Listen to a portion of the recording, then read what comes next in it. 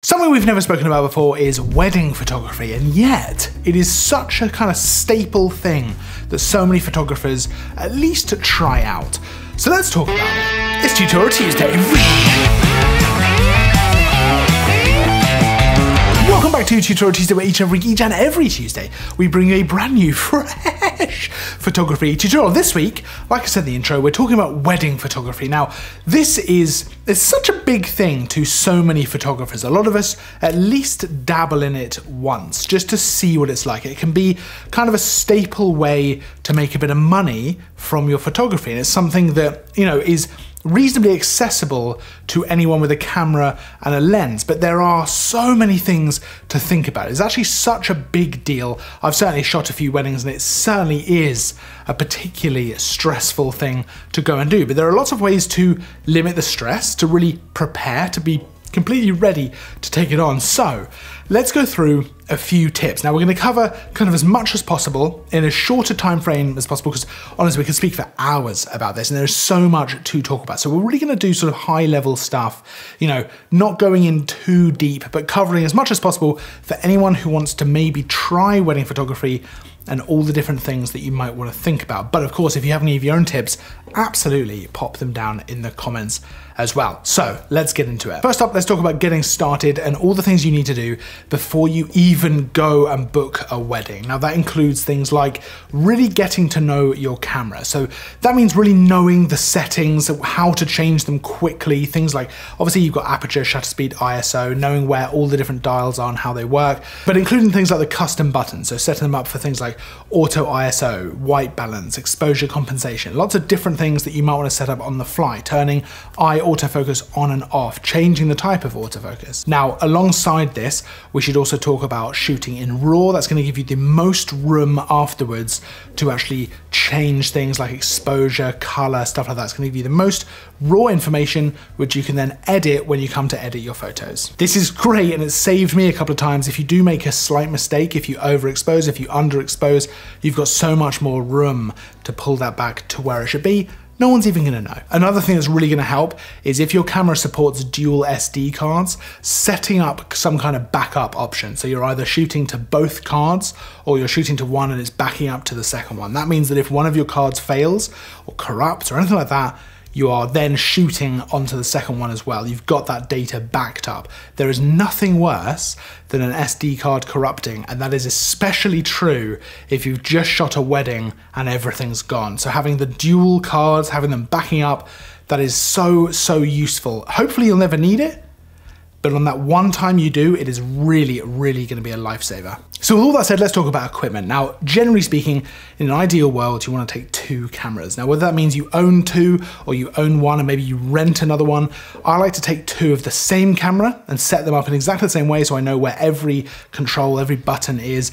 And the reason I do that is I can have two lenses, one zoom lens, for example, on one camera, and then a prime lens on the other. So typically a 24-70 f2.8 on one camera, and then an 85mm or a 50mm, nice fast aperture, maybe f1.4 on the other camera. So I've got a nice fast prime and a good zoom as well, ready to go at all times. The other main reason, other than having two lenses so you can switch them super fast, is if something happens to one of those cameras, you have an instant backup. You know, if you drop it, which isn't outside the realm of possibility, or if it just stops working or something happens to it, someone spills a drink on it, as terrible as that is a problem you can fix later on, but you have another camera to go right now. Because of course, it goes without saying, weddings, it really is, part of the reason it's so stressful is it's a one-time opportunity. You get the shots or you don't. There's no do-overs. So having that backup camera is super useful. And of course, using them both is really handy as well. Now, I like to have actual grips on the side of my kind of belt, so I can have a camera kind of on each side. I feel a little bit like a cowboy with two guns, but it's cameras. But it actually really helps. It means I can very quickly unclip one, take whatever photos I need. Oh, I want to use a prime for that. Clip, unclip, prime. It just makes the whole thing a lot easier and ultimately it lets me get more and better shots as well. Now, of course, one camera is obviously fine. A lot of us start off with just one camera for weddings, and like I say, if you want to own all of your equipment, one camera might be the way to go. In that case, I would limit the number of lenses you're going to take. So a good zoom, a 24-70 is always great. A 70-200 can be great as well if you want to use something like that instead of an 85mm, and then maybe have a 50mm prime, nice fast aperture. That's going to work really well. But I would say that generally you want at least to have one good zoom, kind of all-rounder, maybe 24-70, and then one good fast aperture prime, maybe a 50mm as an all-rounder if you're just going to have the one. Ultimately, you need to think about how you're going to get all this kit to the wedding and how you're going to have it at the wedding. Is it going to be in a rucksack, a backpack that you just have on you all the time? Are you going to take a Pelly case and leave that somewhere? You need to make sure it's safe. It probably will be, but it's something to keep in mind. Where is it going to be? Where are you going to keep all of your stuff? It needs to be out of sight of kind of all the guests, ideally. You don't want to ruin the day, but you want to have it accessible. So I don't like to take too much with me because I want to know it's kind of on me and I can just get whatever I need whenever I need it. Now that leads us on to the next thing, which is so important, and that is communication. Now this is such a big deal that some photographers overlook a little bit when they go into wedding photography, and that's because it feels like wedding photography is all about the photography, whereas realistically, it is absolutely about the service that you're providing to the couple. This is really a service that you're providing, and the photos, kind of no one cares how you get them, how you get to that kind of amazing photographic state. It's all about the service you provide. And a big part of that is the communication up front, during, and then after as well. So it's a great idea to have a good meeting with the couple to discuss what kind of shots you're going to deliver, how much you're going to deliver, when, all that kind of stuff. You can get an idea of things like who you want in the portrait, so you get family portraits set up, you can get a time frame of the day, a bit of an idea of where you're going to be, with who, and when different things are actually happening. So something to keep in mind with wedding photography is a great way to approach it is like telling a story of the day. You want to get photos of getting ready, but that involves maybe the groom and the bride separately. You want to get photos of the venue before, during, after. You want to make sure you're there for the vows, for all the stuff, the actual ceremony itself, but then afterwards at the party, you want to make sure you're getting candid shots. You want to set up the family portraits. Now you need to know who's going to be in the family portraits, and you really want to establish all of this stuff beforehand so that it makes your life a lot easier on the day. If you establish a list, for example, of the family portraits that you're going to need to take, it's going to make it a lot easier when you get to the day and people start swooping in, deciding that they want to change things, or they want to have this family portrait done, or it's completely different, or hey, can we have some done, or you know, a bunch of other guests want a big portrait. No, because you've established a nice list, you can tick them off as you go and you can get through them, because number one, the couple don't want the family portraits to take all the time up, and number two, you have loads of other shots that you are going to want to be doing as well. So it's not just about those portraits, but establishing an order and a list ahead of time is really going to help you out. That same thing goes for the time frame of the day. When are things happening? The vows, the cutting of the cake, the first dance, all that stuff is really important, because if you've established kind of a time frame, a time scale through the day, you can work out where you need to be and when. You know, where is the groom getting ready? Where is the bride getting ready? Can you go to both places beforehand to get shots? Then meet them at the venue. You know, do you need to be there for the car? All that kind of stuff. So a great bit of communication up front is really important. It can also be great to then touch base again just before the wedding, just in case anything's changed, just in case there's new plans. You know, you're not going to be their top priority in informing different things. So it can be a great idea to just touch base again. It also just makes them feel like they can trust you, they're confident in what you're doing, you seem like you're on top of things, and that is a really important thing to convey as well. In an absolutely ideal world, you don't want the couple to ever really think about the photographer, because if they're not thinking about the photographer, that means they have complete trust in what you're doing. Lastly, you're going to want to work out a shot list for yourself so that you can tick those off through the day. Obviously, you're going to have to adapt, you're going to have to go with different things as it goes, but if you have a shot list, you at least know what you're aiming for. Okay, so let's talk a little bit about the settings that you're going to use, because that can be a really interesting one, and the less you have to think about things like this, the better, I think. So I like to shoot in manual, but I like to use auto ISO. That means that I'm in complete control of things like motion blur with shutter speed, the actual aperture, so the depth of field, but the camera is making sure things are nice and exposed correctly by using the ISO. Now that means I can just adjust things like the exposure compensation to actually adjust if I want it a little bit darker or a little bit brighter, but otherwise I'm pretty much in control without having to worry completely about exposing correctly with things like ISO. Now, a lot of the time it'll feel like shooting wide open with a nice fast aperture is going to look the best because you get a nice shallow depth of field. But sometimes you do want to stop down. Now, there are specific situations where I will always stop down. A nice group shot, a family portrait, I will generally stop down to at least f4, maybe f5.6, just to make sure if anyone is standing slightly in front or behind anyone else, you are getting everyone in focus. You do not want to have a situation where the bride and groom are in focus, but the rest of the family members are slightly soft. It might be that no one notices, but you'll always know. And believe me, I've done it. And I know, and it will never stop haunting me for the rest of my life. So learn from my horrible mistake, stop down a little bit for those bigger portraits, for those group shots, make sure you have a slightly deeper depth of field and get everyone nice and in focus. You want to be a little bit careful with autofocus, not to rely on it too heavily, but for the most part, I think it is such a useful tool, and especially for situations like this, where things can move really fast.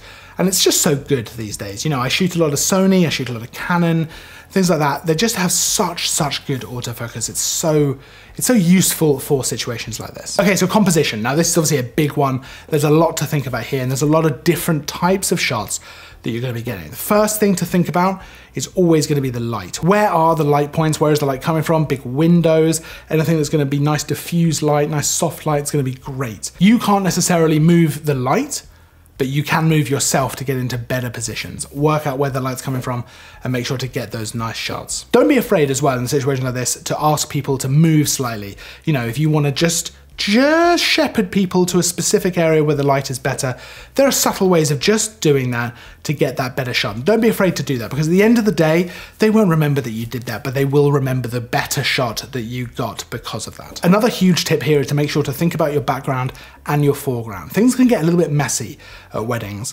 both literally and also, you know, people have a few drinks. So you get things like bottles kind of strewn around, things get a little bit untidy.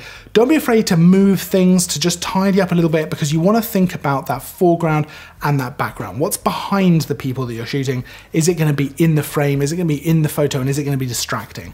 You know, just taking an extra 30 seconds to either move people or ask someone, can we just move these bits, or can you just come over here, is going to get a better photo that is going to be much more appreciated than just taking a photo of someone, there's a bunch of rubbish behind them, or, you know, uncleared plates or something like that. So you want to think about that background and that foreground. It's really important. There's a lot going on, a lot moving very fast, so something to just always be aware of. And something I find really handy when I'm shooting candid shots, especially at the venue of the party and stuff like that, I'll often shoot just a little bit wider than I might otherwise. So especially in a zoom, I'll just zoom out a touch more than I otherwise would. And the reason for that is I'm focusing at that point on finding moments that are happening, you know, interactions between people, nice moments to capture. And a big part of that is just timing, making sure I nail that shot. And if I get that composition slightly wrong, it doesn't matter so much if I'm slightly wider, because I can crop that down and recompose in post. I've always found that really helpful. Obviously, if you can get it right in camera, perfect.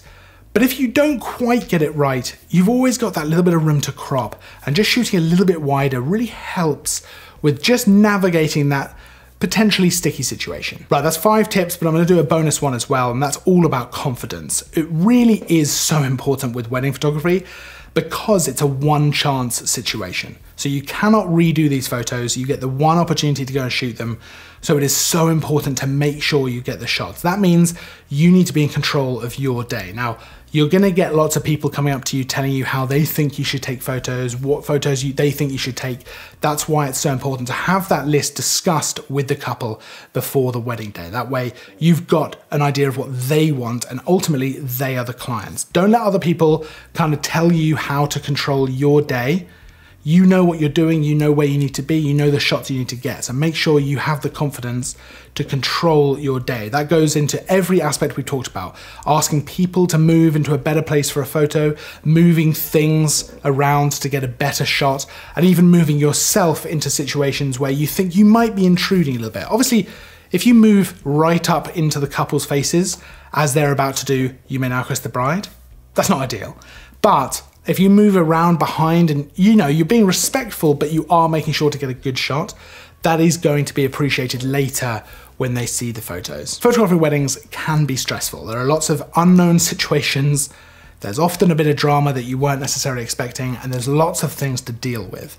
But if you are confident, you've planned things out, and you know how your camera works and what you're doing, you are going to have a much better time, and ultimately you're going to give a much better impression and end result to your client, which hopefully results in further weddings, if that's something you then want to do, as long as the first time wasn't super horrible. So I hope that's helpful. If you have any tips of your own, absolutely, I'd love to hear them down in the comments, because I feel like I've tried to speed through as much as I could there as kind of primary advice for going to shoot a wedding, to going to take those photos from setting up, from getting started, from communication all the way through to kind of delivering that end result. There's a lot there we could go deeper in. I mean, every point there really could probably be its own video. We could do a whole series on wedding photography. So if you want to know more, let me know down in the comments, because I'd love to make more videos that you want to see. And of course, share your own tips down there as well, because it's always super useful. And I've got to say, you guys have got some amazing tips for a lot of this stuff. You guys are really, you know, it's an interesting community, a really, really interesting,